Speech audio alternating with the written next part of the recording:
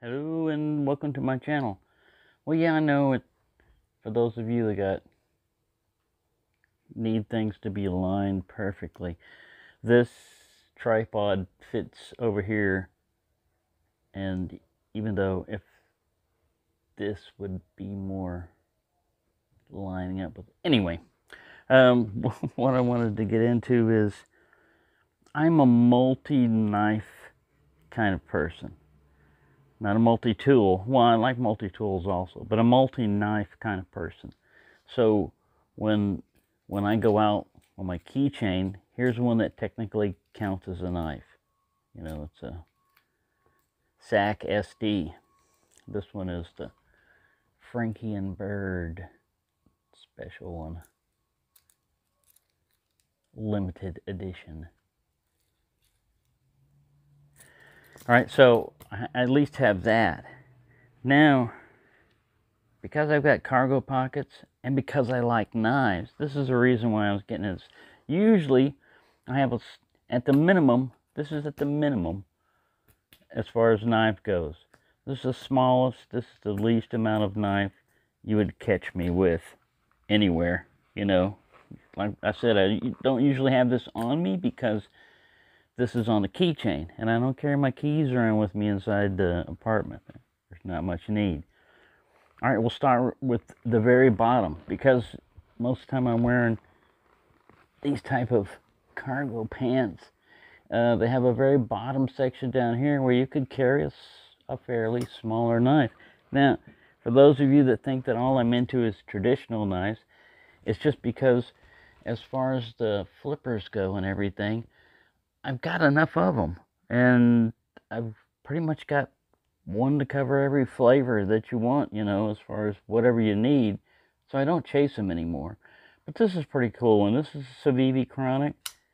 It's kind of like a flipper version of a doctor's knife. But it's got that nice little hollow grind, long thin blade and everything. Makes a pretty good, like, what would be considered like a boot knife, you know, in the area that you have a boot knife. So I got that on me. Now remember, this is inside the apartment where I've got all my knives on me and everything. So at the top right cargo pocket, I always like to have at least one traditional knife with me or something. This one just happens to be the GEC number 12. This really got me into liking medium toothpicks. And this is like the ultimate, you know, if you want a fancy one. So I'm going to have a traditional with me. All right. Then usually lots of flashlights, but this is just one of them. This is the Olight i5R EOS. All right. We keep working our way up. Of course, what's on my belt? What's making all that squeaky noise and everything? Of course, it's the case buoy, man.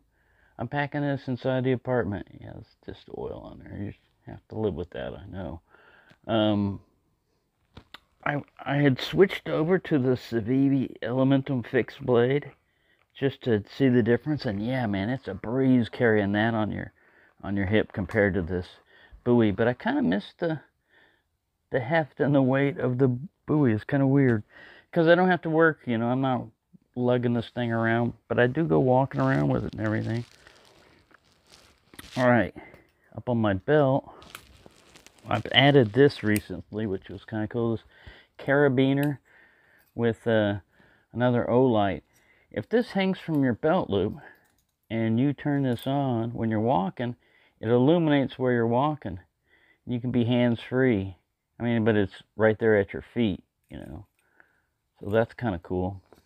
See, so there's another flashlight. All right, in my special belt carry area, I'm going to usually have something up there.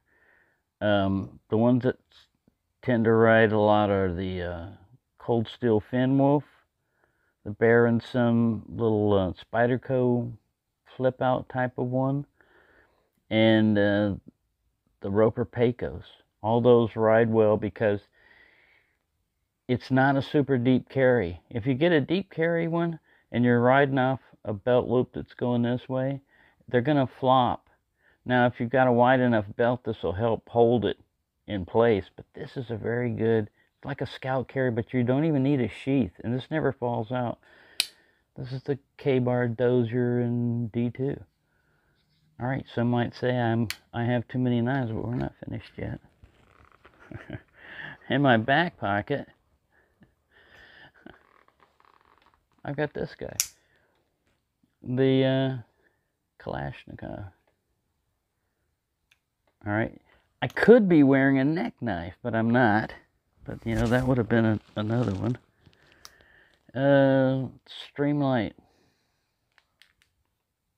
I found this guy. I lost him for a while, and this brown was kind of hard to find, but I found him, and I've just been testing this out. I was using the Olight i3T,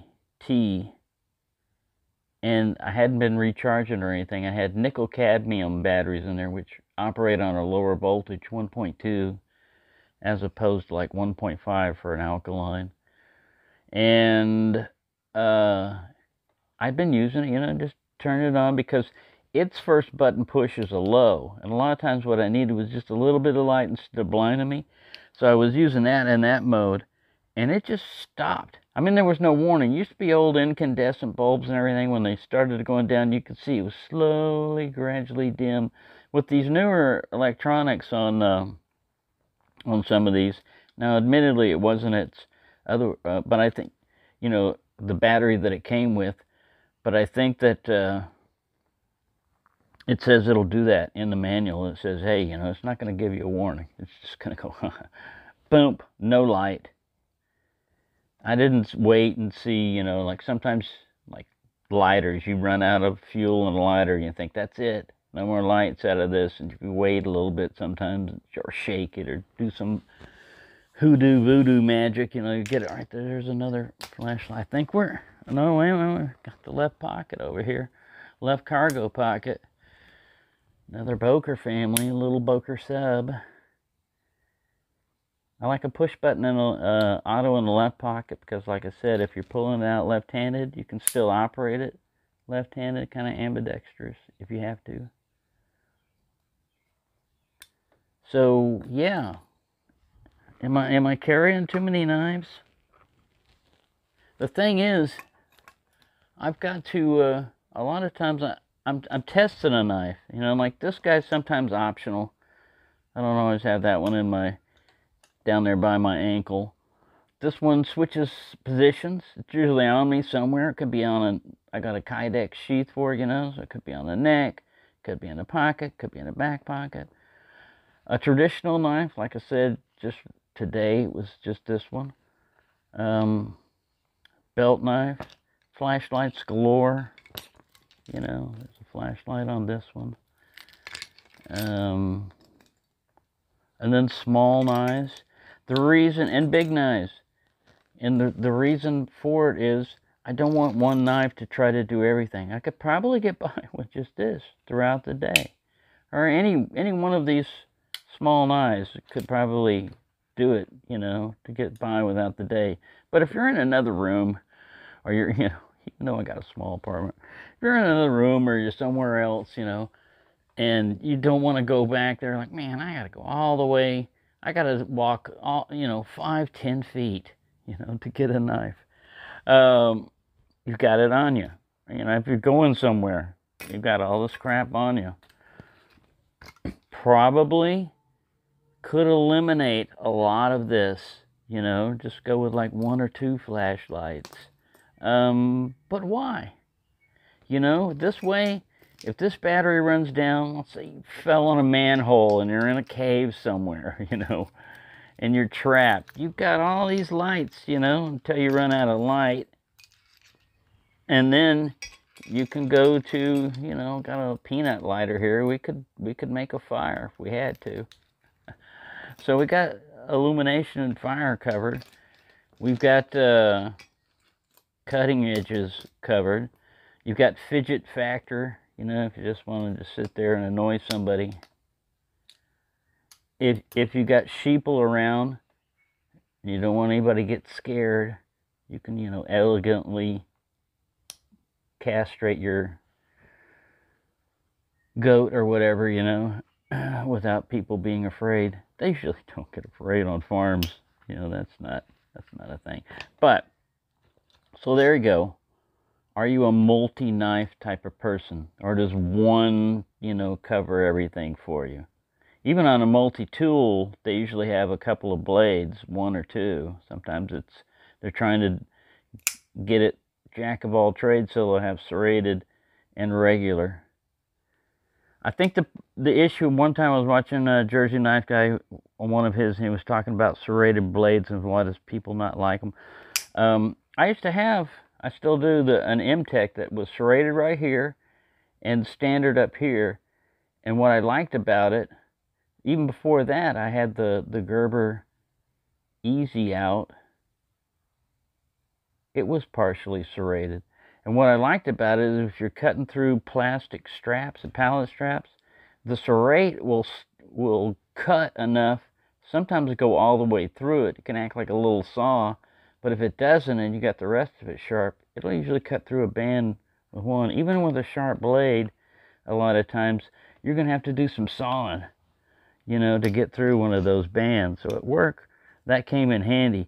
I think the thing is that people don't like about it is, if you ever have to go to sharpen them, it's not as easy for them. You know, they don't know how to use a crock stick, or they don't understand how to sharpen serrations. Admittedly, it's not as easy as, you know, just going back and forth and sharpening something, but it can be done like anything else. So there you go. Run off long enough on that, but that's my EDC loadout for just around in the apartment. You know, if I was going to go somewhere else, I'd add a pew-pew to it or something, but that's enough for covering my range of knife needs in my apartment, which, keep in mind, within arm's reach on either side of me are knives everywhere, plus in the chimney there's Bowie knives, and there's knives everywhere in here, really. You would think that the knives are trying to take over, but they're not. I'm basically trying to control them. So, thank you for watching, and have a nice day.